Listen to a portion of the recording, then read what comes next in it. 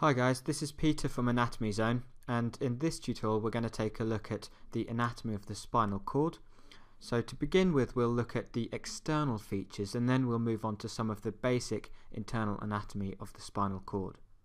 So what we're looking at here is a model of the vertebral column containing the spinal cord, and you can see the brainstem at the top. So rostrally, or at the top, the spinal cord is continuous with the medulla oblongata of the brainstem. And in adults, the spinal cord extends to the intervertebral disc between vertebral bodies L1 and L2. So I've just zoomed into the lumbar region of the vertebral column, and if I rotate the model round slightly, you can see the distal end of the spinal cord terminating at this level between vertebra L1 and L2. So the spinal cord is essentially a segmental structure, so it consists of 31 segments. You've got 8 cervical, 12 thoracic, 5 lumbar, 5 sacral and 1 coccygeal segment. And these segments give rise to spinal nerves. So you can see the spinal nerves coming off either side of the spinal cord, and these spinal nerves are paired. So you've got spinal nerves emerging on either side of the spinal cord. So you've got 31 segments of the spinal cord giving rise to 31 pairs of spinal nerves.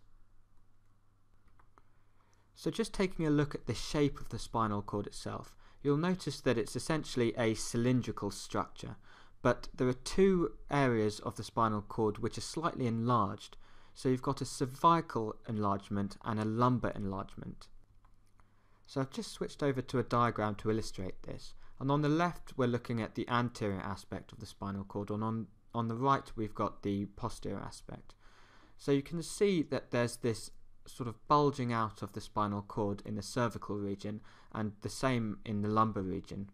So the cervical enlargement corresponds to the segments C4 to T1, the lumbar enlargement corresponds to segments L1 to S3, and it's in these areas where the nerve plexuses which innervate the upper and lower limbs respectively emerge. So this is why that area of the spinal cord is thickened, because a lot of nerves supplying movement in the upper and lower limbs emerge from these areas.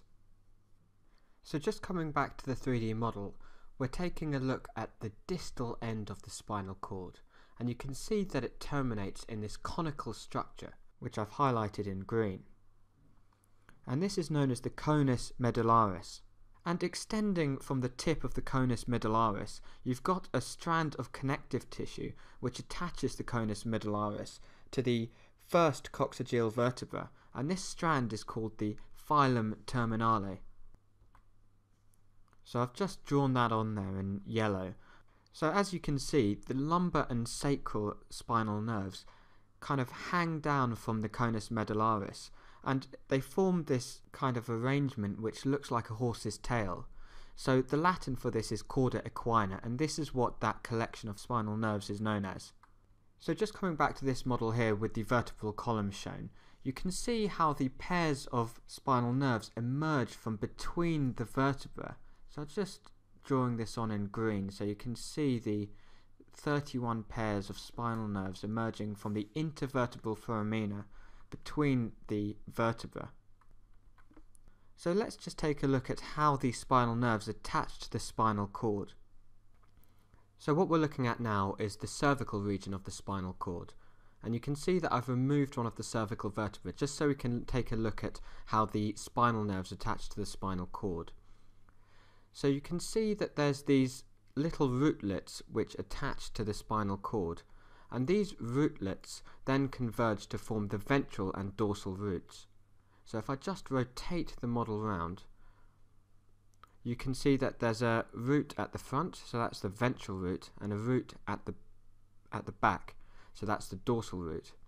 And these roots converge to form the spinal nerve itself, and the spinal nerve exits the vertebral column via the intervertebral foramina.